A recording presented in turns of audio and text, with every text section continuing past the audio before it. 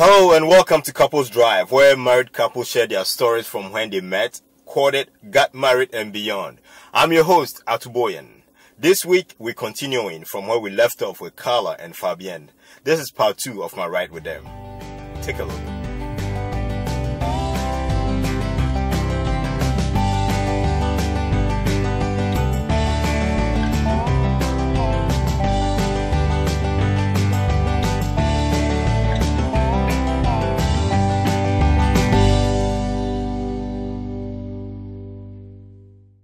What is one thing about your wife that you don't like so much? Or if you can write a book about it. Oh man, I can write a book about it. I can definitely write a book about it. Yeah. Her anger, she does get a little upset pretty quick. She gets upset. One of the things I say, fire up, so. Really? Yeah, She looks very nice. She looks very nice. She doesn't look. Yeah, don't let her fool you. But she could be a little spicy, Yeah, very spicy. Like, give me an example. What triggers that kind of, that Okay. Yesterday, she could be like, "Honey, you forgot to take out the trash. Can you take it out?" You forgot to take out the trash again. Like, okay. Okay, but hold on. How many times have you forgotten to take out the trash? But just the way that her attitude is sometimes very aggressive sometimes. Okay. Yeah, so I feel like, she could be very, very nice. Mm-hmm. But when she's upset, she's very upset. I'll tell you that. And have you communicated that to her? Oh yeah. And has there been any change, any adjustment? She worked on it. She did. She worked on it a little bit. But you know what? I feel like as she's getting comfortable, it's time to come back again. So I'm going to need to have that talk with her again to make sure we're Carla, what about page. you? What things about Fabian that I don't like? Yes. I think it's just, his business. Not including the trash. Not including the trash. Okay. Well, sometimes he could just be very self-absorbed, like in his world and what he's doing. Okay. I love that he's a hard worker. He's aside from my dad, he's one of the most hardworking men I know, and my brother. But I mean, because he's such a hustler, mm-hmm. that kind of takes over his life. So, I would like for him to plan something for us, which he doesn't do so much because mm-hmm. he's so busy with work. So that's something that I feel like eventually it takes a toll on our relationship. Mm-hmm. If he neglects putting in the same amount of effort into our relationship as he does into his job or into other things, and I feel it takes a toll on us. It definitely does. Me, not putting as much time as I should to my relationship. Mm-hmm. In the beginning, when I first opened the business, that's exactly, I totally forgot about our relationship. And that was our first year of being married. Should have been like the happiest year of our relationship, but I put so much time into work because I was like, I just had to open the business and I had to make it successful, and I was working like 16 hours a day, every day. So we wouldn't plan anything for us. We wouldn't go out on the weekend as much. During the week, I would see her only at night. We'd go to bed, wake up, and I would go back to work. So it was not giving her enough time.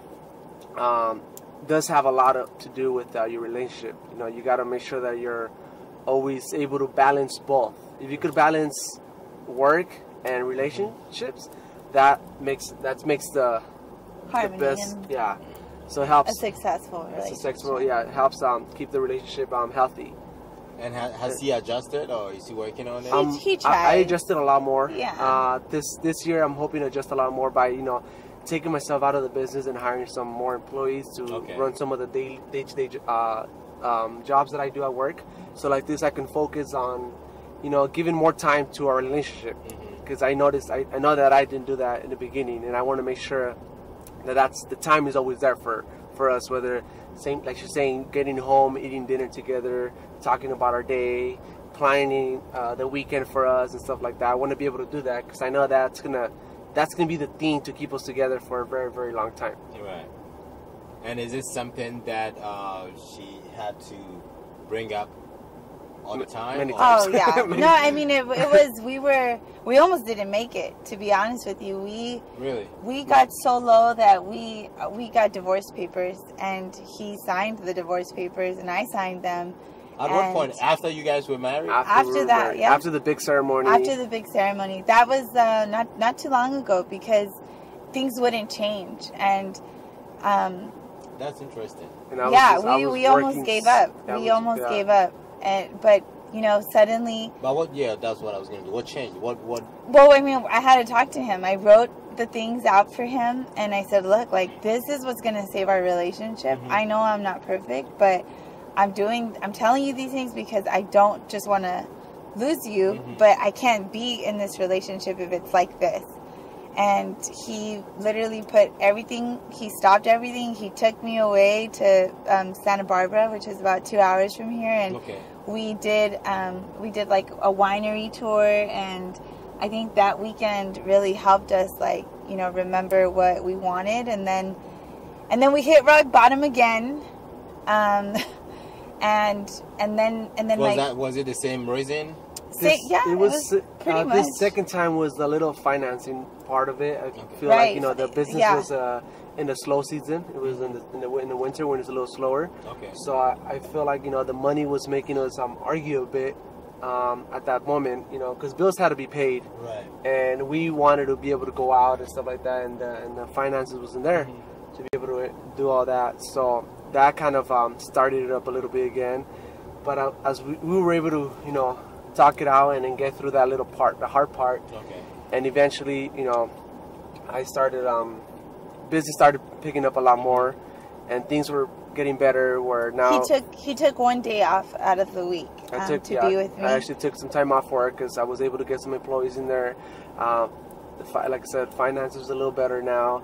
So I feel like, you know, the time, money is always going to be an issue, but you got to just kind of figure out a way to fix that. But the time, it's what's going to be the main thing. You got to always make sure you give her, like, I noticed once I started giving her more time, like, it fixed so many things. Yeah. I had to just give her more, and that's what all ladies want. That's what all girls want. They want more time. They want all your time. They want your whole day with you. Well, not everyone, but I do. So I had to just, I started giving her more time. I felt like that started helping a lot with our relationship, you know, and having us be closer together. So, Carla, was it him being there, or the fact that you guys didn't have time to communicate? Yeah, so even if he was there, he would be working on his phone. Or he would be, like, daydreaming about something that he had to do. You know, so it wasn't the fact that he was there. It's the fact that there's the communication. If you're not talking, we can't talk about, number one, something that was so important, like the finances, right? And the problems behind that, and how could I help you fix that? How could I help us improve on that? What's happening? If you're not talking to me, if you want to do everything, you know, try to figure it out on your own, well, that's going to be a problem. So yeah, the communication. Also, the fact that you felt left out. Yeah. Okay. Yeah, because he took on a lot of it by himself, and we weren't communicating. We weren't working as a team. We weren't. So, do you think it was because of the way you were brought up? Well, I guess I just wanted to do it all by myself, kind of. And I at the moment, I feel like I was all over the place. I wasn't organized at all. And that's what she's very good at, organizing and doing one thing, get it done. And I was trying to start a bunch of stuff at the same time. But he wasn't able to finish. I wasn't finishing them all. What he started. I would start one and then do it halfway and leave it. Start another thing. So eventually that costs a lot more. Failure, right? You know, you have to start a task and be able to finish it. But like he said, he wanted to do it by himself. And yeah. So when you guys had that conversation, how did you fix it? What adjustment did you make? Well, you know what? The thing was that we talked it out together, and we said, like, look, this is where we're at, and this is where we need to be at. Like, so that part there, I feel like we worked together. It's like, okay, she started giving me ideas on what we should do. How can we, you know, bring the money back, bring the finance up a little bit? How can we make the gym a little better? How can we make our members stay with us, you know, and not cancel? And it was something, you know, for the both of us. Like, we've never been self-employed. I've always worked for, you know, other people. Right. and so has he. So for us to leave our jobs and do this independently, I mean, we knew that there were, he tried to tell me, and my friends tried to tell me, you know, there's going to be bumps along the way, but, you know, you guys have to work together. And so when he started finally to understand how important it was for him to work with me and to listen to, you know, my ideas, then I think things started to change, you know, and then I would listen to his ideas, and, you know, I had to bend and agree with, like, his strategies. And it slowly, you know, just by listening to each other and giving each other the opportunity to, like, try it. Okay, like, look, we tried it, it didn't work, so let's try something else. Right. Now let's try it my way. You know, like, that compromise, that started to change the business part of it. So working together, I feel like, is what helped us, you know, put ideas together and actually started bringing the finance back up, because we started seeing, like, okay, you know what, this is working, this is not working, let's keep, because I didn't go to college and I didn't go to school to learn how to do a business. I've learned off on my own from working at different gyms, and I was like, okay, well, I learned everything that I thought was good and everything that I knew wasn't good at other gyms. So I went off of that, and then little by little I started implementing some of the stuff that I knew, and then I learned as I went. As little by little as I was going, I was learning more and more. So I feel that, you know, just having her on board with the business and getting her ideas, having her sharing everything with her, like this is what's happening, this is what we're gonna do next, helped a lot. Communicating with that part.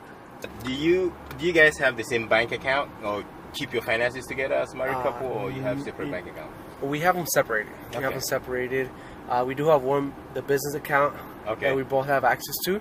Okay. But we both have our personal account, and then we just pay from the business account. We pay each other, and that's okay. So you pay each other into your individual account. Okay. So it's has that been helpful to you guys, or because other married couples actually tend to keep their finances together? I feel like, well, because sometimes. Go ahead. I think at the beginning it was just I didn't have access to the business account, and then I was putting in work at the business as well. So I think now that I have access to it, and there's like communication, I know what's going on, what's being spent, what money's coming in, all that helps us run our business. And then you know, there's consistency with like what bills we need to pay. You know, he's responsible for certain things, I'm responsible for certain things. It's not perfect, it's definitely not perfect. Before the marriage, right, I had my own bills that I had to pay for, that I was responsible for, and he had his own bills that he was responsible for. So that remains. I am responsible for my bills, and he is responsible for his. You guys don't have any babies now, right? I'm pregnant. Yeah, so she's 3 months pregnant right now. Congratulations. Thank you. Thank you. Wow, so you are going to be a father. Are you excited about it? Yeah, I'm very excited. How did you feel when she told you? I was very excited. You know, we've been trying to have a baby for a while, and we struggled. Okay. So that was another thing that also made us argue a bit, that we wanted a baby. She wanted a baby, and it was hard for us to have a baby. And finally, you know, God blessed us with the baby, and now she's having it. I was very excited because of how hard we tried to have a baby and other things that we've done, that finally it's been a miracle that we're having a baby. Wow. So congratulations again. Thank you. We're very excited about it. Wow. I can imagine the excitement. Yeah. That's awesome. So if there is one thing, Carla, that you used to do as a single lady that you had to stop, put an end to when you get married, just so you can save your marriage or to ensure that your husband is happy, what was that? Or what would that be?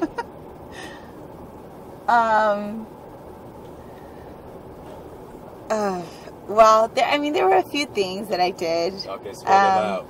Well, I was pretty. I did whatever I wanted. You know,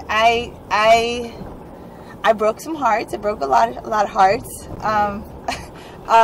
But I also, you know, if I wanted to go out with my friends.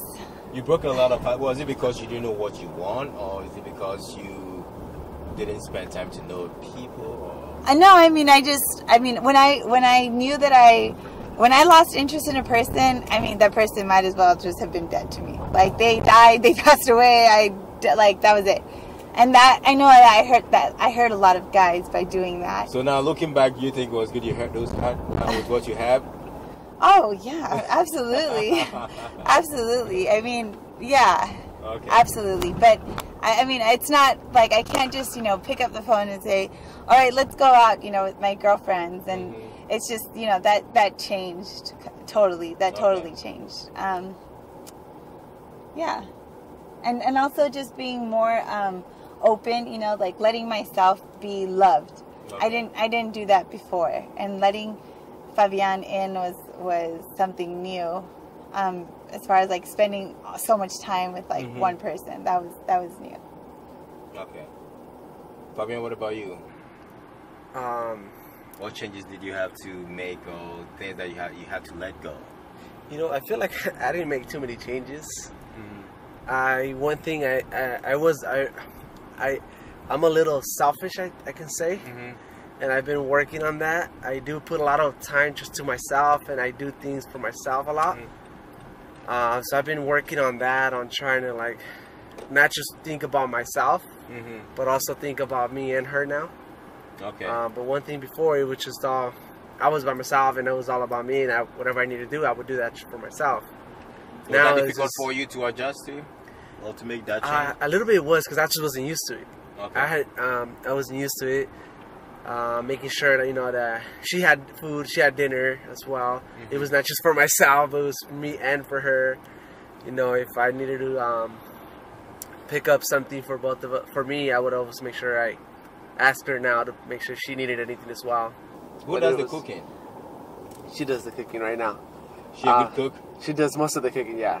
A good cook. She's a very good cook. Yeah. Really? When I first met her, I was like, man, this food is from like a restaurant. It's so good. Like, I never ate food like that. Like, I usually would just regular. My food was very plain. My food was very, very plain. It had no flavor. It was just simple, and it was cooked, and that was it. With hers, it's like it has flavor, and it's, you know, it looks very nice, and it tastes so good. And I was like, you know, I was very amazed with the food that I was eating from her. So she's a really good cook. Carla, what do you think is Fabian's love language?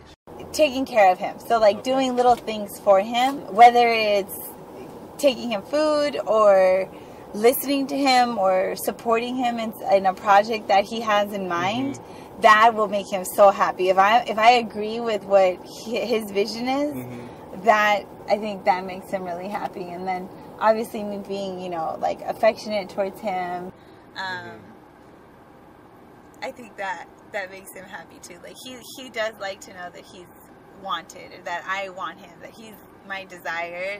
I think that keeps him, you know, happy. Did she get it right? Yeah. Definitely, yeah. What about you? What is hers? What do you think really makes her come alive? You know what? Well, keeping her entertained.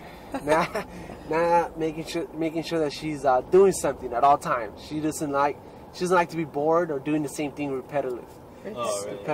So she does like to always be doing different things. So if I can get her to always, every weekend, we do something different, or even during the week, if I can try to surprise her with something, that would just keep her in love the whole time.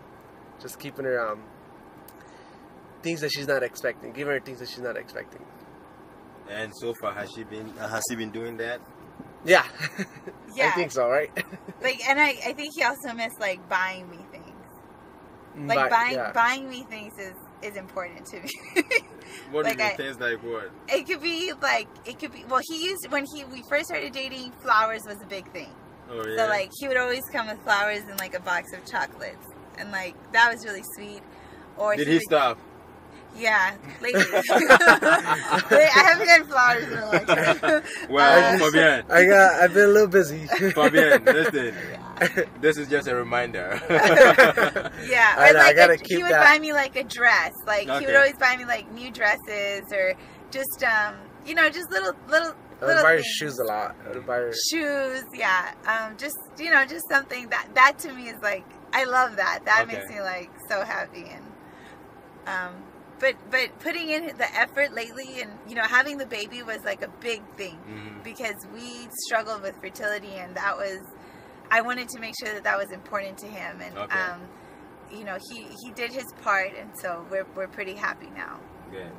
Good job on doing your part. Yeah. If there's one thing that you want to tell little Carla getting married or looking for a man to marry, what would be your advice to her?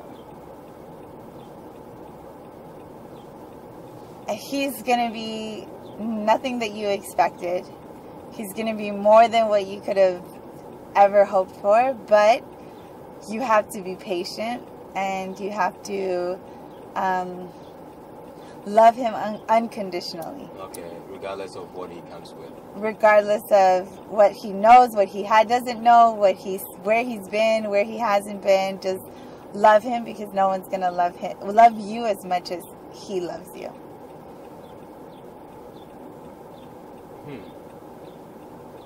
What would you tell little Fabian, who is getting ready to, you know, find a woman to settle down with? What are some qualities that you think he should have, or the woman should have? What would you tell little Fabian? Definitely, like I said, someone that's going to take care of you for the rest of your life. Make sure that, you know, you see yourself with that person 10, 20, 30, 40 years from now. Like, that's the one that you want to be, like, you know, the one that you want your kids to be raised to. Someone that's you're never going to fall out of love with. You know, you got to make sure you tell yourself that, like, okay, this is the person, and this is who I want to be with for the rest of my life. Like, once you ask yourself that, like, okay, like, so many people told me, like, you got to marry her, you got to marry her. And I was like, okay, well, these people are telling me that. Like, and I thought about it. I was like, you know what? And then the way she takes care of me, and what I want for the future, what she wants for the future, like, okay, that's it. That's perfect. You know, so that's what I was like, okay, this is it. That's who I want. Hey, welcome back. That was the concluding part of my ride with Carla and Fabian. I hope you learned something from them as usual. I'll see you next time with another couple. Until then, let's keep love alive. Bye.